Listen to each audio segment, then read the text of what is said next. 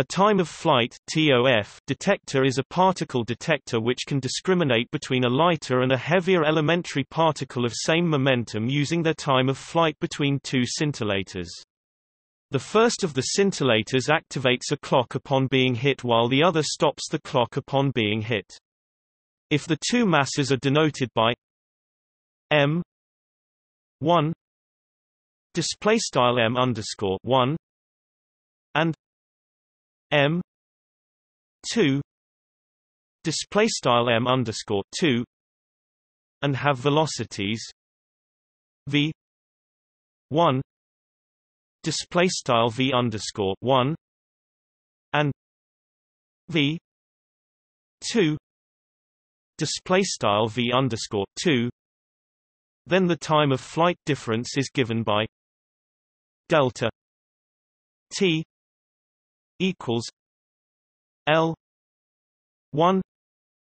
v1 minus 1 v2 approximately equals L C 2 P 2 M 1 2 minus M 2 2.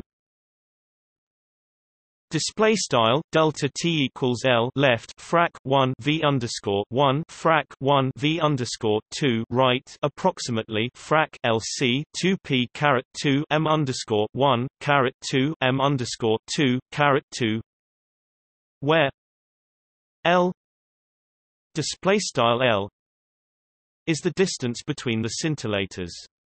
The approximation is in the relativistic limit at momentum p display style p and c display style c denotes the speed of light in vacuum.